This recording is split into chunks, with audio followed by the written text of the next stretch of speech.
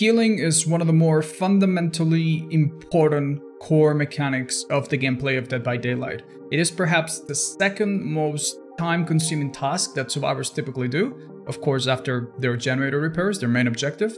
And it looks a little bit like this. One survivor healing another takes about 16 seconds, and since this action requires both survivors to stand still in place, you could argue that it's actually wasting twice as long, so 32 seconds of effective time that they could have spent doing something else.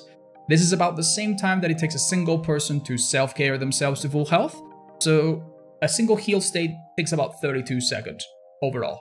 If you add this up, let's say 5 times over the course of a match, that actually adds up to a lot of time, an extra 2 generators or so. That is a very long time. That could potentially get even worse if the survivors take a long time to coordinate a heal, if the killer is running healing slowdown perks, or if they get interrupted. Some of this time could be completely wasted.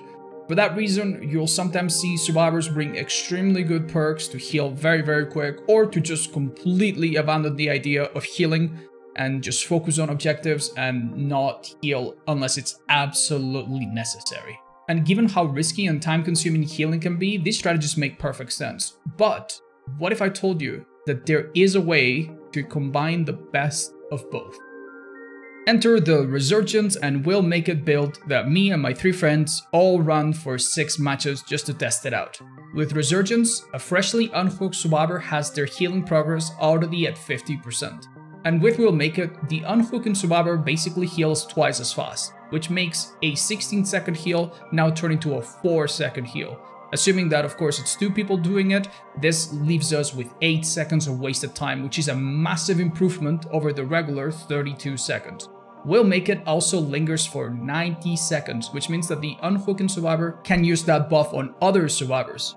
And just in case the killer is camping or is nearby and tries to deny this heal, we also brought borrowed time with the final perk slot left for whatever perk that particular person wanted to bring. The idea behind this build is that we're not going to heal at all under normal circumstances. We will only heal after unhooking or if We'll Make It is active. And I don't want to clickbait you guys too much, but the results of this were actually quite surprising. Let me share them with you. So first match with all 4 survivors trying out this build, we play against the Blight with the very typical meta strong perks as well as with very good add-ons. At one point I go down after finishing a generator, get hooked, unhooked, healed in just 4 seconds and get right back to work, which is really strong. Perhaps because of the very difficult map, we do manage to finish all the generators without losing anyone, but by the end we are in this very difficult situation where everyone is injured. But it doesn't matter, one of us has We'll Make It lingering still and quickly heals up the other survivors. I get hooked a second time, and while the killer is slightly distracted, 2 teammates heal me in just a couple seconds, and this gives me an easy way out and a free escape.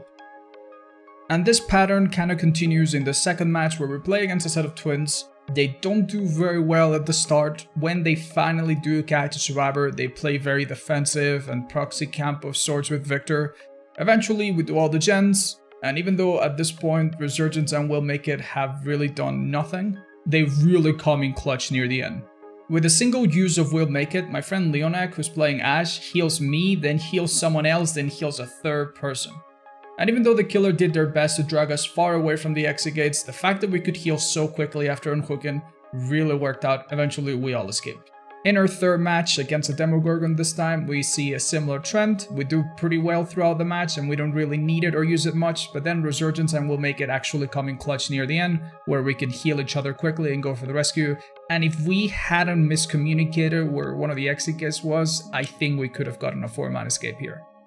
And in our next match, we see the exact same thing unfold. Throughout the match, it gives us little value, but then at the end, when we actually need to body block for each other and be healthy to go for rescues, when the killer is trying to secure their final kill, these perks come in really handy. We do a bunch of body blocking, and eventually we're all out.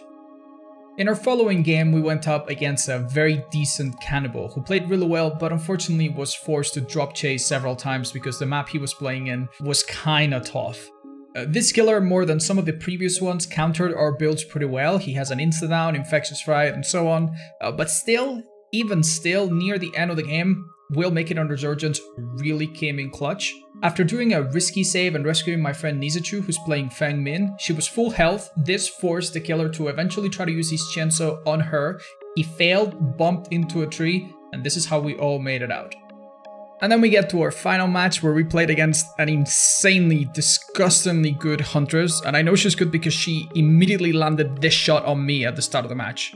Luckily, I could run her for enough time to do some generators early, and the fact that we just played somewhat okay and got some quick heals here and there allowed us to very barely make it to the end of the game. We did get a little bit greedy and try to get a 4-man out. The killer seemed to recognize this and she played super nice and let us all escape, but in return we all died to her except our friend Leonek, who is a traitor. But happy ending aside, throughout this match it was actually really hard to make use of this build. This is one of the more open maps in the game, and this Huntress was super deadly at hitting us from a distance and denying heals. Even if we got behind trees, it was just completely impossible. And this is a bit of the trend. Obviously with Hunters in this map it's very easy, but some other killers do this. They don't let you heal after the unhook. And this build can fail a little bit in these situations if the killer is just a little bit too attached to the person they hooked. So with all of that in mind, what are my overall conclusions? Overall, Resurgence and We'll Make It are decent perks by themselves that work quite well together.